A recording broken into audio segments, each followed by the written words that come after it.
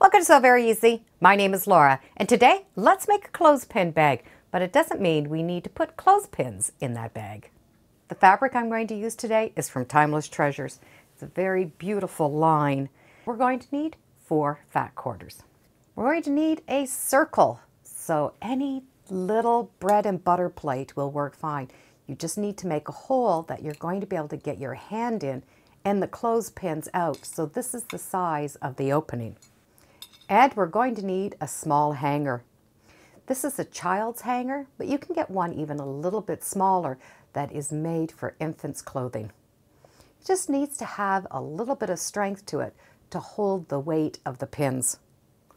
So the first thing we need to do is press our fabric. I have 4 fat quarters, 18 inches by 22 inches, and this can just be an approximate. Use whatever fabric you have on hand. I need 4 pieces the same size. 2 fabrics are going to be the inside of the bag. Then we're going to have the outside front and the outside back. We're going to start working on the front of the bag. We need the front and the back of that front fabric. This piece is the piece that you're going to see through the hole. Start by placing both fabrics right side together. We need to determine where we're going to put the opening of the bag. And it won't matter what side of the fabric we mark on, it'll work out the same. The first thing we need to do is find a center mark. And I find it's just as easy if I take my fabric, fold it in half, and just put a hand press. Where that fold line is, we're going to put the top of the hanger. We need to leave a little bit of room for a seam allowance up at the top, but we're not sewing this right now. We just want to place it here so we know where to put the opening of the bag. If the opening is too close to the top, our hand will get caught on the top of the hanger. If it's too close to the bottom, we're going to lose all the storage space. That fold line will also help us center up the plate. Once I've determined where I'm going to have the opening, I'm going to be able to trace around the plate. This line is going to be a stitching line. By using a small stitch on your sewing machine, it's going to be easy to turn the corners. On my Bernina, my stitch length was set at a 2. From here we can cut out this circle. You're going to need to leave about a 1/4 inch seam allowance and cut out this center.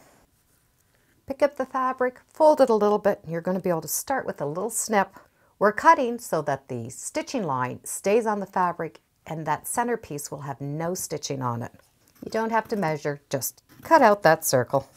We need to clip this fabric so that it goes right to the edge of that stitching line. Being careful not to snip those threads. If you do stitch those threads, it's fine. We can always re-stitch another seam. The space to cut should be about a 1/4 inch. Because of these little clipped edges, we're going to be able to turn the bag and have a beautiful circle. Just take the one edge and flip it to the other side. That whole piece is going to be able to be turned, so both sides are now outside. Without any pressing, you can already see how well this is going to lay flat. Take a quick glance and make sure that all of your threads are still secured, and iron it flat. If you find that yours is not laying flat, it could be that those little snips didn't get close enough to that row of stitching. When I look at the inside, those pieces have fanned out, and that fanned out position is what's helping this lay flat. So if it's not close enough to that stitching line, it's not going to stay flat. You can always go in and do a little snip if you find an area that's not lying flat. We can do 1 row of top stitching all the way around. Now this is a great chance to use some decorative stitches on your machine. On my Bernina, I use stitch number 123. Take the top edge of the bag and just fold over a seam allowance. So both edges are going to be turned over and matched up along the top. Top stitch those 2 edges together just in a little bit in that center. That measurement we need just for this little area. We get to work on the back of the bag. Place right sides together and stitch a seam allowance along the top edge. When that seam is stitched, fold the bag right sides together and just press those seams flat. I have the little top seam stitched and that seam along the top. Match up right sides together. It'll be easier if you work from it, seeing that circle. match up that top edge. And we can fold that top piece in half to find that halfway mark just by matching up that circle and fold. We can now see that fold mark, and we're going to use that as a guide. This hanger centerpiece needs to go on that fold. We can now trace the top edges of the hanger. Once our top line has been drawn, we're going to be able to square this bag up. I'm going to use the center line and just make sure that that bottom is squared up and the sides are squared up. I like to make sure that I have the same measurement from that center over on both sides. And in my case, I have 4.5 inches. One thing to keep in mind is that your seam is not going to be stitched through the center of the hanger. We will need a little seam allowance. The width of my bag works to be about 16.5 inches and about 20.5 inches.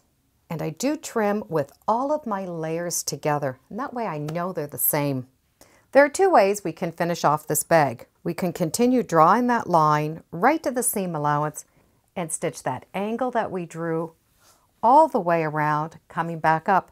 And be sure to leave a little space up at the top so that the hanger can come in after. You can either do a zigzag or a serge stitch all the way around and finish off the bag just the way it is.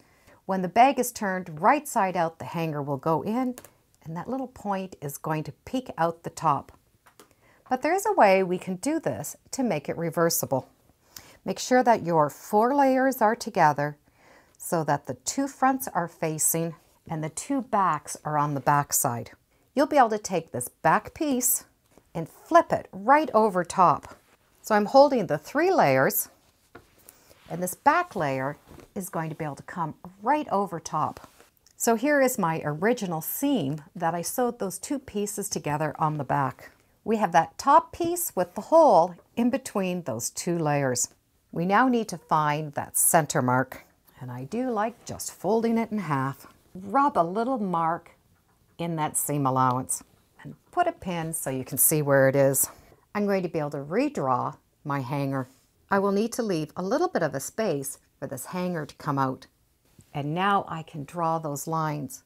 I'm just going to extend that line right to the edge and do it on both sides.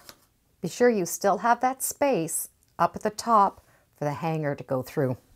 Put a couple of pins in just to secure the bag, but leave a little flap along that bottom. By pinning it, we're going to be able to work on it without it shifting. We need to do 1 row of stitching along the bottom first, but we need to lift up this top layer. We now have 3 layers along the bottom. Now stitch from one edge to the other. You can use a 1/4 inch seam allowance or a 1/2 inch, whatever you feel comfortable using. When that bottom has been stitched, now we're going to be able to fold this bag bottom over, finish pinning it, and now we can stitch going from one side, coming down, and right off the end. And we get to do that to both sides. So we're going to have an opening along this edge. I have the 3 edges stitched with a hole in the center and an opening between those layers. We can now trim off those little points, leaving a 1/4 inch to a 1/2 inch seam allowance. We're going to be able to turn this bag right side out through this really big opening and smooth out all those seams. The bag is still in reverse. We're going to be able to turn it right side out after, but we get to finish that bottom off. We can take this top layer, which has those 3 layers together, and fold it along that stitching line. Bottom piece will be folded so those seams are going to match, and a little whip stitch will close that up. With that little bottom seam finished up, the bag is done and is reversible. So if we choose to use it this side, we just get to poke that hanger in, find that hole, and let that top hook come through. So we have a nice big opening that we can reach inside, and if we'd like, we can reverse it. Find that opening, poke that hanger out. I now have the different side. Of course, we can always use it for our clothespins, but we can also have this sitting beside our machine so that we can put our scraps in it. This can also go in our closet so that we can put scarves and jewelry in the bags to match the items that we are going to wear. It's great for traveling. Another thing is the bathroom. We can put toiletries in here. And I'm sure we could find a lot of things to use this for when it comes to a child's room. You can use any hanger size that you want. The hanger that I used was 14 inches. And you can also use any size you want for the opening. You just have to keep in mind that you do need to put your hand in, so you're going to need some space. And 4 fat quarters. And we have the clothespin bag done. I'm sure we can think of a lot more than clothespins to keep in these bags. Thank you for joining me today on Sew Very Easy. Feel free to subscribe, and as always, come on back. Let's see what we're sewing next time in the sewing room. Bye for now.